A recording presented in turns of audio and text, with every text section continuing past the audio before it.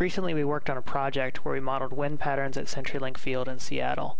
So in this video we'll show you how you can visualize wind behavior inside a stadium like that using Autodesk Flow Design. So we'll start by bringing in a 3D model of the geometry. Flow Design can read in lots of different kinds of files. This list includes neutral files like you might use for 3D printing. There's native CAD format file imports, and then you can also use 2D images if you want. So Flow is going to come in from the northwest and then go through the stadium and exit on the southeast.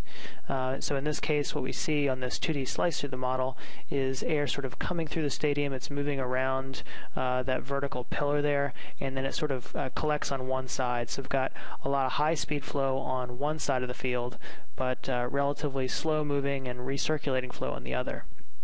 So here we're going to be looking at what we call flow lines through the model. So these are a 3D representation of the airflow.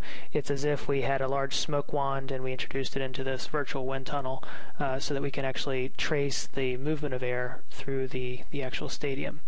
And so yeah, we see it coming in. It tends to sort of collect on one side, and then we have this big vortex behavior that results.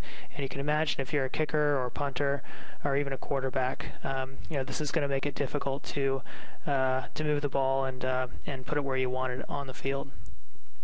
So this is just one condition though. Flow Design makes it really easy to change the wind speed or the direction. So here we're just going to key in a different value for the wind speed, and the calculation will update with the value that we've put in. If we wanted to change the orientation, we can just flip it around using this orientation control. Now, when people test buildings like this in physical wind tunnels, what they do is they have them on a rotary table and they just turn the scaled model around, much like we did here in Flow Design. So it's sort of the same type of workflow, but in a totally virtual environment. And what we're going to see here are the results start to update. They're going to take into account the new wind speed and the orientation that we've put in, and we'll find out if the extra blockage that we get from the stands on the south side of the stadium helps out when the wind's coming in from this direction.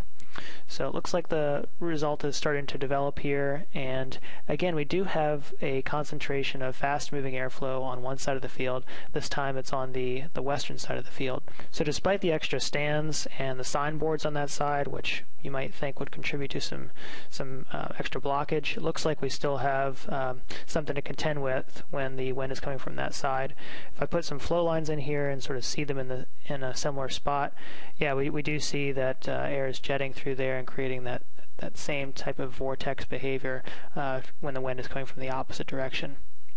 So Flow Design is really useful for quick studies like this, where you're just looking to get an understanding of how wind will behave when it moves around buildings or other kinds of objects. It'll help you figure out where wakes are going to form, how large they'll be, where flow will tend to recirculate, and where you're going to have high and low pressure regions.